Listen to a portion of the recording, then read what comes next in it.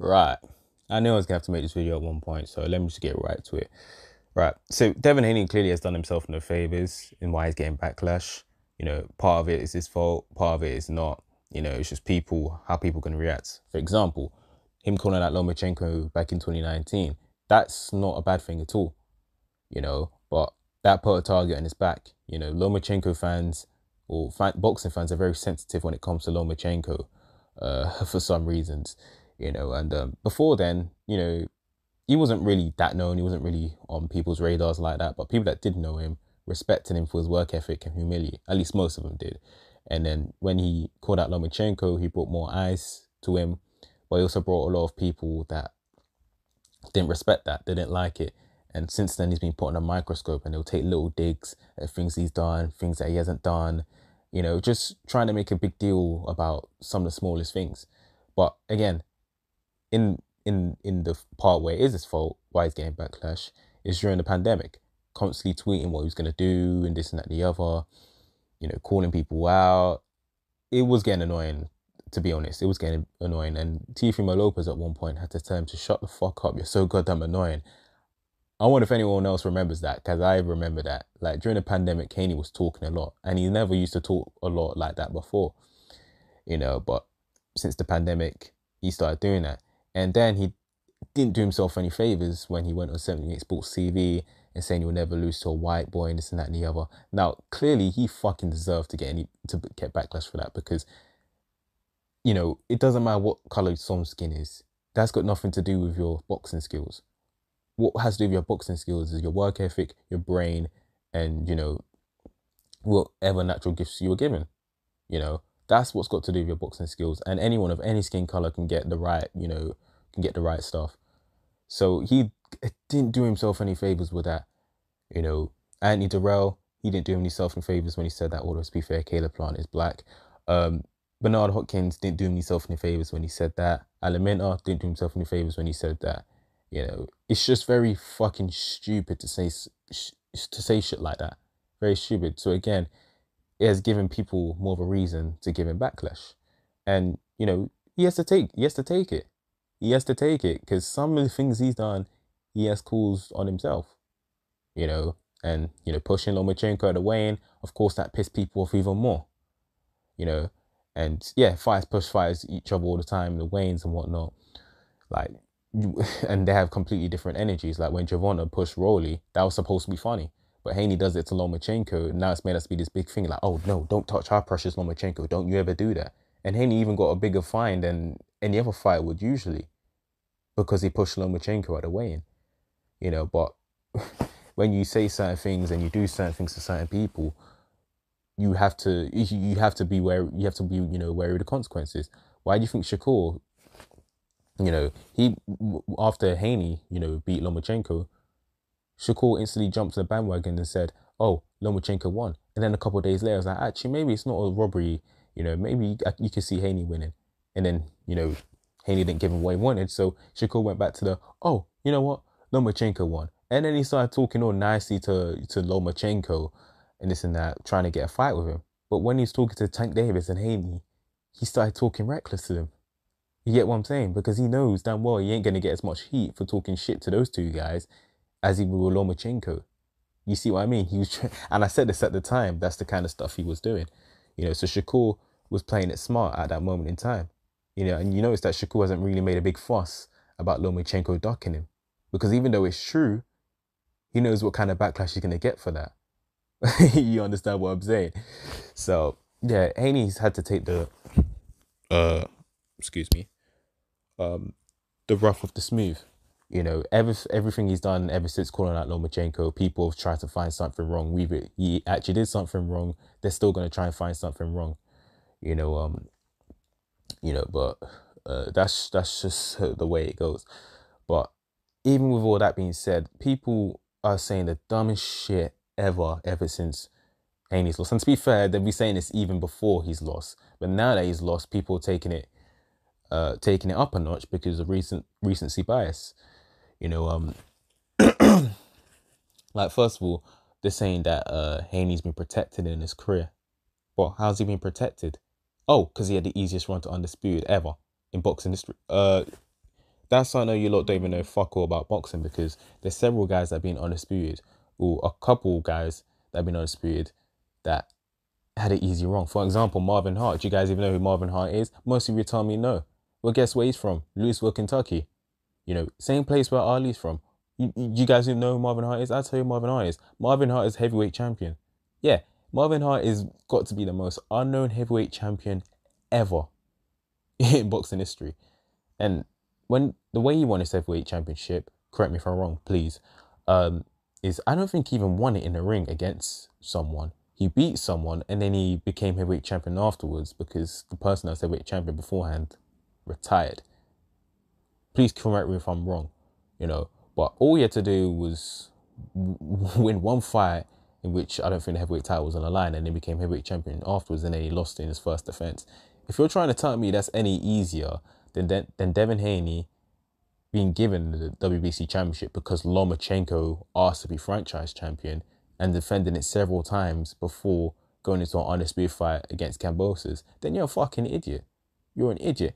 And people say the easiest run to undisputed, but we're completely forgetting that before the fight, how many of you was picking Kambosos to beat Haney? Don't lie now, because a lot of you were. Now, obviously, Haney was the favourite, don't get me wrong, but a lot of people were confident Kambosos would win the fight. Some of you was even saying that Kambosos would stop him. I mean, that's insane. And Haney goes in there, makes it look easy twice. Now, all of a sudden, it's the easiest run to undisputed.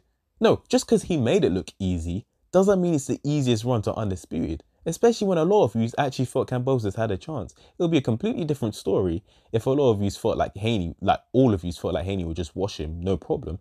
But that wasn't the case. A lot of you actually thought Kambosos stood a chance. And now you're backtracking when Haney makes it look easy. Like, it doesn't make any sense.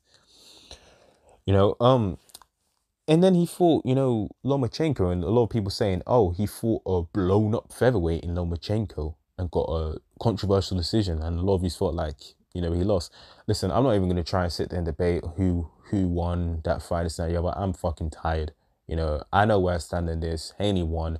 You know, there's, you know, because people say, oh, it's clear Lomachenko won because this fighter said this and that fighter said that. But when you bring up fighters that said Haney won and people that work in top rank that said that Haney won, all of a sudden their opinions don't matter. So that's why that argument doesn't even wash, because people will cherry pick to support their argument. You know, so I take that shit with a grain of salt. And you ask them certain questions like, you know, how many clear rounds did Lomachenko won? And then they start giving rounds that Haney clearly won and say that Lomachenko clearly won it, you know? And then people will say, oh, you know, this judge, you know, gave Haney the 10th round, which Lomachenko clearly won. But then they don't talk about the fact that that same judge gave Lomachenko the 6th round, a round that Haney clearly won. You see what I mean? So I'm kind of done arguing about it with people. You know, people are not going to change their minds regardless of what, you know, proof is put in front of them. But they say, oh, he struggled against a blown up featherweight. A blown up featherweight? Okay, cool. Is Lomachenko a blown up featherweight to some extent? Yeah, he is, you know. But first of all, you guys talk like as if he's some fucking small kid, some small, you know, innocent kid that no way in hell could have had a chance against a much bigger Devin Haney, when it's just far from the truth. First of all, Lomachenko won his gold medal as a lightweight in the 2012 Olympics. Did you guys know that? He won it as a lightweight, not a featherweight. Is when he turned pro, he drained himself 2 weight divisions to featherweight. When really and truly, Lomachenko is a natural super featherweight, not a featherweight. You understand what I'm saying? Because fighters, when they turn pro, usually, you know, take themselves down a weight class from the weight class that when those in the amateurs, because in the amateurs, you have your weigh-in on the same day you're about to fight, while in the pros, it's the day before, so you have more time to, you know, rehydrate in between. So obviously, if you have more time to rehydrate, you're obviously going to have more time to cut and you're going to take a bit more liberties, you know. So Lomachenko really is a natural super featherweight. So now when I said that, it doesn't make it look as small, make him look as small. And second of all, you guys are talking as if Lomachenko hadn't been fighting at the lightweight weight division since 2018, which is 5 years before he even fought Devin Haney, you know. So blown up featherweight. So was Lomachenko a blown up featherweight when he's beating bigger guys like Nakatani or Kome? You know, because Nakatani is way bigger than Devin Haney, way bigger than Devin Haney. But it didn't stop Lomachenko from thumping him up easily. No problem.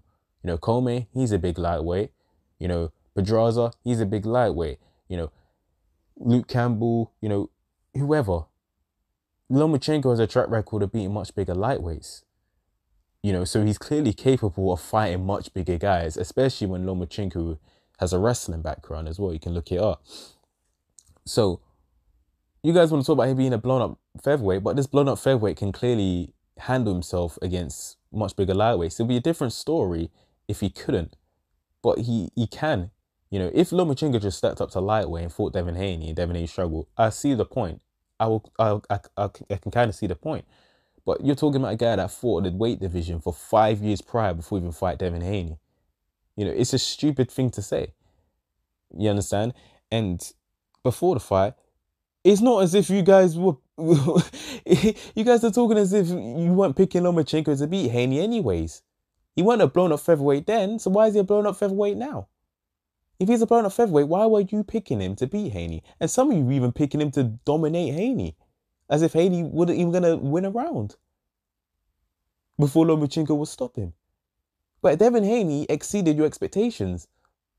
But somehow you guys would still say that Devin Haney didn't look impressive when he clearly exceeded your expectations. And I said this at the time, like, you lot are not making any sense. You guys thought he would make Haney quit. Well, that never happened. You know, Haney was competitive in the fight, and he won most of the rounds. But, oh yeah, he struggled with a blown-up featherweight who we gas up for beating much bigger fighters. It doesn't make any sense. Like, people just say the dumbest shit, you know, when they're getting onto a fighter, you know. And, you know, people also want to talk about, you know, protect him, right? And say that Haney has been protected because the refereeing and the Ryan Garcia fight, the refereeing was fucking terrible on both sides. Haney should have had a point deducted for the hugging, and Ryan Garcia should have more points deducted for constantly turning his back, which is clearly illegal. And there was times where Ryan Garcia was grabbing Haney by the neck. Why the hell is no one talking about that? Why is no one talking about that? You can clearly see it. You can clearly see Ryan Garcia holding Devin Haney by the neck, and the referee's trying to get Ryan Garcia to let off, but Ryan Garcia won't go. You know? So you guys want to talk about, oh, the biased refereeing is why Haney didn't get knocked out. But Ryan Garcia is also the reason why Haney didn't get knocked out. He could have had the opportunity in the 12th round to push for a knockout. It's not as if Devin Haney had completely recovered by then. But he didn't. He instead decided to taunt Haney. So whose fault is that Ryan Garcia didn't get the knockout? You know? And you guys want to talk about protection. You guys want to talk about getting gifted shit. Well, what about Lomachenko? And I said this before. Lomachenko had one professional fight, and in the second professional fight, he gets a shot at the title. What? For what? And you people say, yeah, but the amateurs. Yeah, achieving certain shit in the amateurs definitely will give you a boost in the pros, but not after one professional fight. Especially when there's professionals out there that have been fighting way longer, especially in the world scene, that are literally waiting for title shots, and they just get leapfrogged by this guy who had one professional fight. I mean, how's that not getting gifted? You understand what I'm saying? Lomachenko just gets a title shot in the second fight without even doing anything in the pros. Because he did shit in the amateurs? The amateurs and the pros are different though. That's what everyone keeps telling me. But when it comes to Lomachenko, all of a sudden they're the same. I don't understand that. And then shortly after losing to Orlando Salido, he gets another vacant shot against Gary Russell Jr. But what? How's that not getting gifted? You understand what I'm saying? You know, and him being with Bob Arum also helped him because after he moved up to super featherweight, he gets another title shot with the WBO. I mean, is that not indicative? Several Bob Arum fighters move up and they get instant WBO title shots. You know, without even having to be super champion or anything like that. You know, Lomachenko is one of them. Why is no one talking about that? You understand what I'm saying? And you want to talk about trying to make a fight bigger than what they are. They took Lomachenko's, ESPN took Lomachenko's loss and turned it into a draw. And no one ever talks about that. Can you imagine that outrage if that was any other fighter? People be talking about it, but no one ever talks about that. You took a man's loss and turned it into a draw.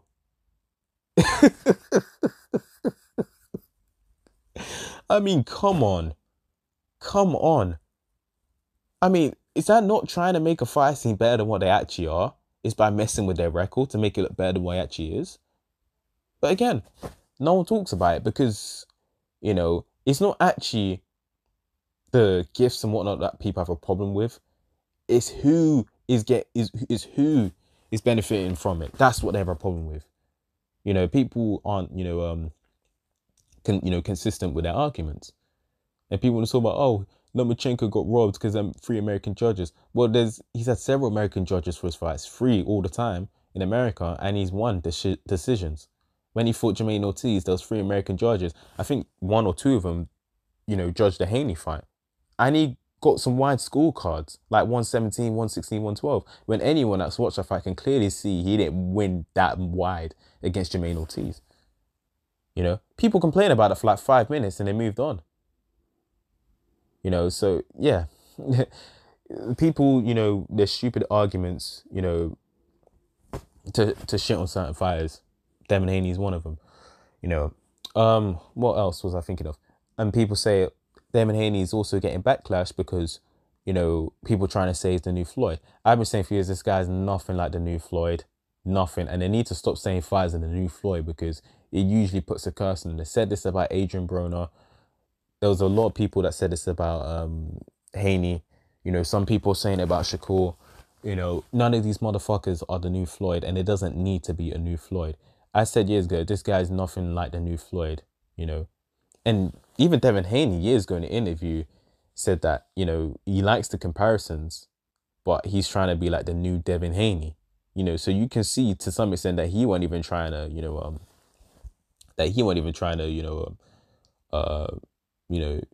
get, try and, wear the crown of the new Floyd. While on the other hand, his dad, has a different view where he's saying, oh, my son's the better than Floyd at the age of 25, which is just a stupid thing to say, really. But yeah, it's just putting more pressure. But people say they hate Devin Haney because he's being compared to Floyd Mayweather and he's not lived up to it. But then if you was to call Lomachenko overrated, because in the past, people comparing him to the likes of Pacquiao, Roberto Duran, and Floyd as well, then people get mad. Well, were you guys not hyping him up to the level of those guys? Were you not hyping him up to be the level of Pernell Whitaker, Roberto Duran, Floyd Mayweather, Manny Pacquiao? Were you guys not doing that? Yes, you were. Yes, you were. And I said he's overrated because of that. Because when it's time for him to fight these certain people, he loses. Yeah, Lomachenko loses. I know that's very hard for some of you to believe because some of you actually like to believe that Lomachenko is undefeated, like he likes to think he is as well. Again, it's funny how people gave him shit for it for like 5 minutes and then they moved on. But certain fights, they say one thing and it follows them forever. You understand what I'm saying? It's hilarious, really. But you guys want to hold Lomachenko to those standards. And then when he doesn't live up to it, you complain that other people criticize him for it. You understand? Like, you guys hold him to those standards, but then complain that he lost the fight because his opponent's too big. Well, what did Roberto Duran do? Roberto Duran started in boxing as, lower than lightweight when he first started off. He was really tiny. And then he fought all the way to super middleweight. One of his best wins in his career is against Iron Barkley, who's a middleweight, a huge middleweight at that, 6'1". He's a huge middleweight. That's one of the Roberto Duran's best wins.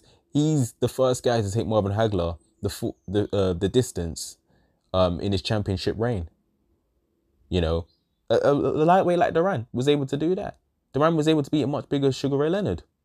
He was able to do that. Floyd Mayweather started off from super featherweight, fought all the way to 154 and beat guys like Canelo. Pernell Whitaker. He started off at weight class he started off at. What did he start off at lightweight? Yeah, I think he started off at lightweight because he was undisputed at lightweight, and Devin Haney is actually the first undisputed lightweight champion since Pernell Whitaker. He started off at lightweight and was able to give Oscar De La Hoya a tough fight at welterweight, a fight where a lot of people thought like Pernell Whitaker won that. You get what I'm saying? You know, Manny Pacquiao started off as a malnourished kid at what, flyweight? Had to put coins in his pockets just so he can make weight. And won a title at 154 against a much bigger Antonio Margarita. What has Lomachenko done that's on the level of any of these guys? Nothing. But you guys have no problem comparing him to the likes of those guys, but you get mad at people like me for calling him overrated. Well, you guys compared him to the level of those guys, but he hasn't lived up to it. So you want to say Devin Haney's getting shit because people are comparing him to Mayweather? Cool. I have no problem with that. But then you guys don't even keep the same energy when it comes to Lomachenko. You know? So I do feel like the backlash Devin Haney's got these days, well, not just these days, but it's, again, turned up a notch since he's lost, is stupid. I'm not saying it's completely unwarranted, you know, because I'm not saying they don't make good points here and there, you know. But a lot of it, you guys don't even keep the same energy. You know, you say you hate him for this reason, but when it's a fight you like, you don't hold him to the same energy. So I feel like people are just being very disingenuous, you know. Don't say you hate a fight for this reason when in reality you don't. You just hate them because they're them, you know, because you don't hold other fights to the same standard. So he hasn't done himself any favors in a backlash he's gone, so he has to take it. You know, he has caused some of it on himself. But on the other hand, you guys are saying the dumbest shit, talking about him being protected. Like, so he's protected, but he fought George Kambosos, a guy that Lomachenko's about to fight right now, and you guys aren't complaining about it.